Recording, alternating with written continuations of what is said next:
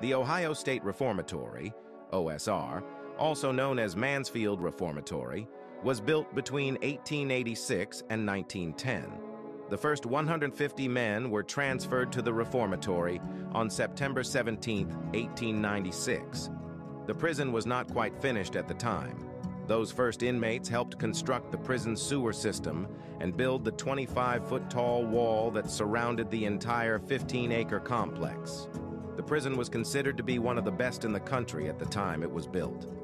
But by 1933, the prison had become overcrowded and the living conditions had deteriorated. Cells intended for one person bunked 2, sometimes 3 inmates. A lawsuit was filed in 1978 against the prison on behalf of the 2,200 inmates incarcerated there. After being tossed around in the court system for years, it was determined that the OSR was unfit to serve as a prison. The Ohio State Reformatory officially closed its doors as a correctional institution in 1990.